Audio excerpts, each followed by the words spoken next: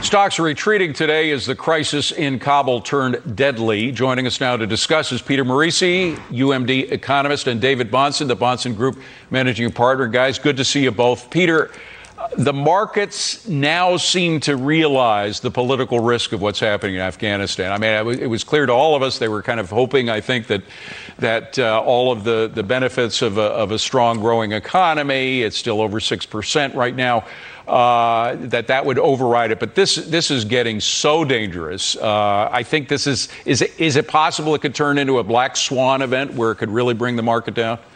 That is possible. I don't want to predict that, but it does raise questions about Joe Biden's stewardship generally. This is something tangible and real that people can see on their television sets. Now, why should they take his word on so many economic issues? For example, his economic package that he says will increase productivity and promote growth and all the rest. Especially, we have to see this in the context of what Democratic mayors tolerated last summer in our cities, what Joe Biden has done on our southern borders. Is America any longer a secure place to invest? Is it any longer soundly run? The answer at this point is we have children, amateurs in the West Wing.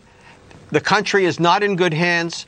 America is at great peril. And I saw David shaking his head no when I asked the question. I think you disagree. Go ahead, David.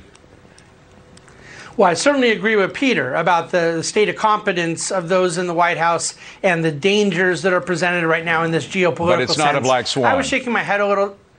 Well, it is not. First of all, black swans can't be predicted. That's what makes them black swans. But, David, the market was down 20, 30 points in the S&P this morning before the Kabul news came out. We ended up going down 190 points. We've been up, I think, 400 or 500 on the week. So it's just really hard to say the markets responded 0.2% to this incident. I agree it's a disaster. I agree it's a tragedy. And I agree that we're in a very precarious position geopolitically, global safety, and so forth. But Peter's point's important. If anything, for markets, and that's all I'm talking about here, so I'm sort of not talking like a human being, this probably helps in the sense that it generates that lack of confidence in Biden's economic plan. Markets don't want Biden's economic plan. And so I just don't think that this story of what's going on over there has really leaked into the actual U.S. stock market, David. That's all I'm saying. All right. You've got about 30 seconds. Go ahead, Peter. Well, the important thing here is the swing Democrats. They're going home. What do they hear from their constituents after this disaster?